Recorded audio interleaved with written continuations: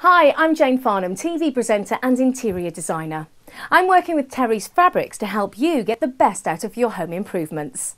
In this series of short videos, we aim to take the issues our customers tell us that they're having with decorating and DIY and provide easy to follow, helpful solutions.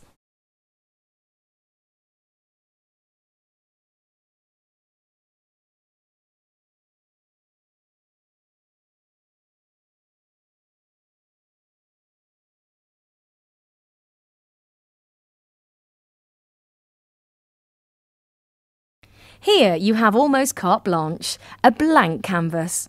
A good tip for whatever style or arrangement you choose, however, is to remain close to the proportions of the window.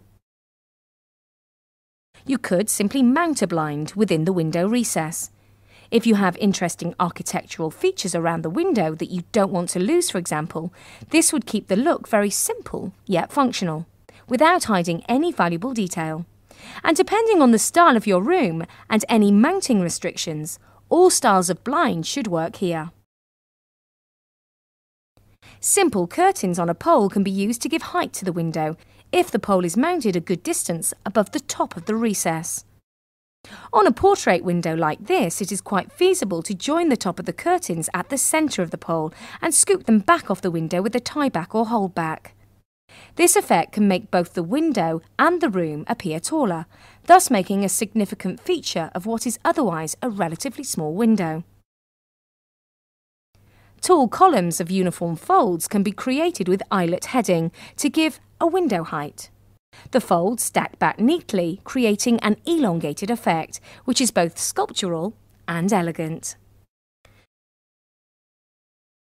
Similarly, if the window is particularly tall or narrow to start with, you can change the proportion and add width by extending the pole a good distance to either side of the recess.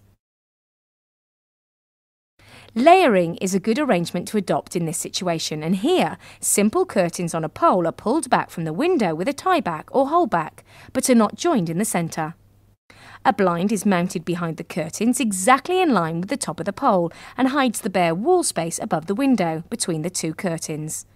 Layering adds depth to windows as well as detail and provides the opportunity to use coordinating or contrasting fabrics to introduce accent or key colours. For a narrow portrait window, instead of a pair of curtains, you could balance a single curtain pulled to one side with furniture or pictures on the other side. Depth and function can again be achieved with some layering, and here a working Roman blind has been installed inside the window recess. Well, I hope you found this video useful. There are more guides and lots more information on the Terry's Fabrics website, and if you're looking for inspiration, try clicking on the On Trends section where you'll find lots of useful tips and advice from seasonal fashions to useful products.